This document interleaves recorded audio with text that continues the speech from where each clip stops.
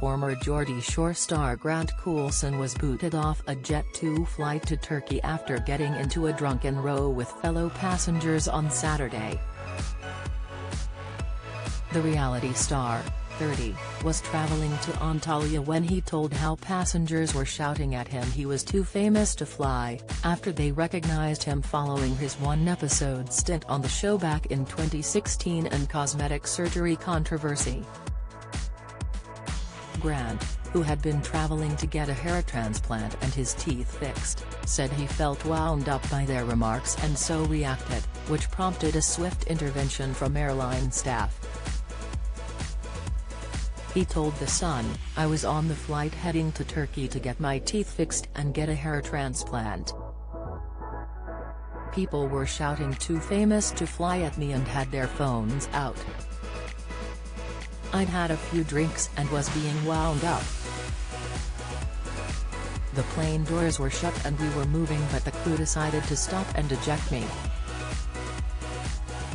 I probably shouldn't have reacted and should have just ignored it. But I don't see what I've done to be ashamed of. As far as I'm concerned, the haters can go to hell." The former call center worker, who previously claimed he was too famous to work, had to wait 48 hours to board a different flight for his latest round of cosmetic surgery. Meanwhile, an eyewitness told the publication, when he got on the plane a few people noticed him from the papers. Someone then Googled his name and a few words were exchanged and things got heated. Grant hit the headlines in November for spending £6,000 in taxpayer cash and £1,500 in COVID grants on cosmetic surgery. He spent the huge sum of cash on undergoing a transformation which included a hair transplant, facial fillers and veneers, and funded the trip abroad with some of his earnings from OnlyFans. At the time, Grant said he didn't care what people are saying about him claiming money from the government, telling The Sun, "I'm only claiming what's rightfully mine.